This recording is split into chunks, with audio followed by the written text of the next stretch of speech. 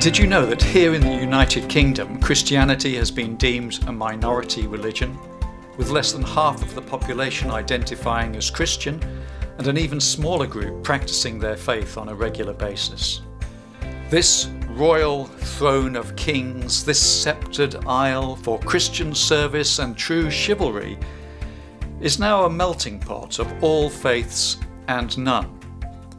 This was reinforced with the recent appointment of King Charles III, who stated that, as sovereign, he had a duty to protect the diversity of our country, including the protecting of space for faith itself and its practice through the religions, cultures, traditions and beliefs to which our hearts and minds direct us as individuals.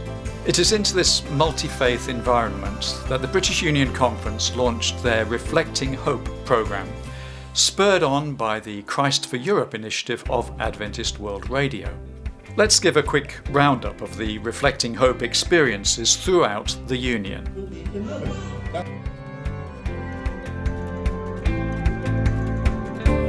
It is a great privilege to work in London and these people.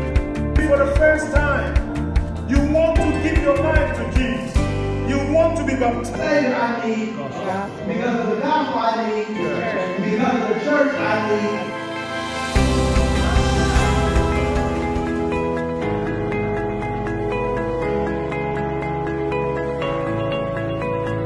We're here today in Limerick City distributing books on health and hope, and also some invitations for the health seminar happening here in Limerick during the week. Join me now to find out a little bit about this experience.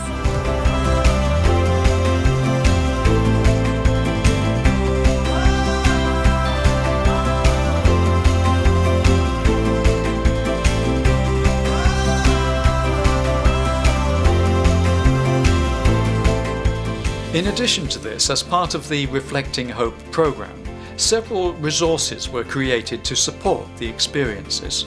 These included Hope, the Gift of Heaven, a booklet inspired by a presentation that Louis Torres gave to the BUC leadership team in January 2023. Also a special edition of our Focus magazine, and the creation of a dedicated website that has an outward and inward-facing appeal.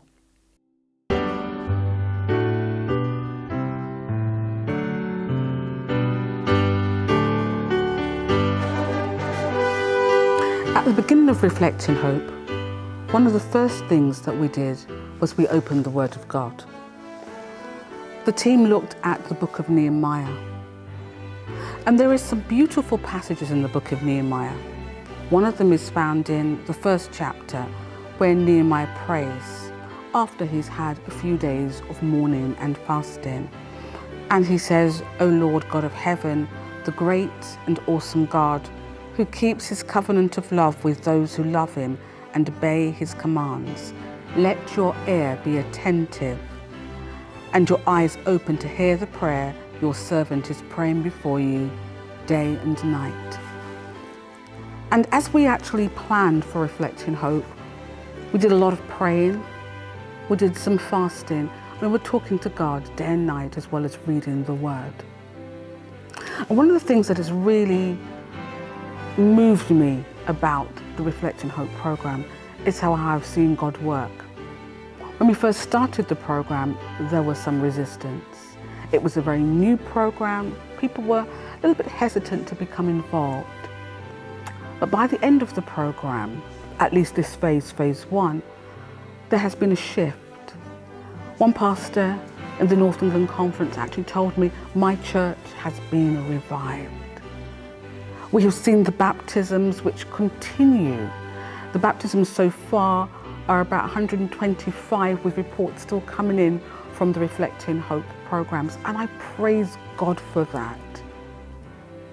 Looking to the future, we see next year, 2024, as a year of promise, a year when all of our pastors will become involved in Reflecting Hope, become involved in evangelism, and we hope that they will then inspire their members to become evangelism and have total member involvement. Looking to the future as well, I'd like to see this partnership between the British Union Conference and AWR, Adventist World Radio, continue. It's been a very interesting partnership. It's been a very fulfilling partnership. We have worked with various members of the AWR team who have been amazing. They have been supportive, they have guided us, they have prayed for us, and we do desperately need those prayers. We even really appreciate the fact that Dwayne McKee himself came to England at the start of Reflecting Hope to be with us, and we really want to thank you for that. Greetings, friends. I'm Dr. Dwayne McKee, President of Adventist World Radio. Here we are in the BUC, and Kathy and I, my sweet wife, we actually, just in a few days, we're going to be married 55 years. Can you imagine that? And we're expecting for Jesus to come soon so we can go home together, right, Kathy? That's right. Something is thrilling happening right here in the BUC, the British Union Conference, and the General Conference. All around the world, we're doing Reflecting Hope. Reflecting Hope. Jesus, that's our hope. He is our hope. Christ for Europe is going on. By the way, just in a few days, we're going to be over in the Ukraine. I am sick and tired of this old ball of mud. I want Jesus to come. This stuff has to stop. And that's why we do what we do. One of our friends, actually, Louis Torres, he works with Adventist World Radio. He was just over here in Iceland, here in this union, and he preached a series of meetings in Iceland. 16 were baptized. Can you imagine that, Kathy? You have told me the only time evangelism doesn't work is when we don't do it. When we don't do it. It never works then.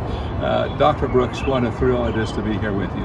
Thank you so much. I know you want the Lord to come too. That's why we do what we do through Adventist World Radio. Thank you for your support. Thank you for being a part of Reflecting Hope. And lastly, I want to thank God. You know, without Him, we can do nothing. Without Him, we would have failed. But with the help of God, we have seen the program start in England, and we hope that it has lit a flame that will not go out. On behalf of the leadership of the British Union Conference, I would like to offer my sincere thanks for your support, through your service, through your prayers, and through your financial contributions.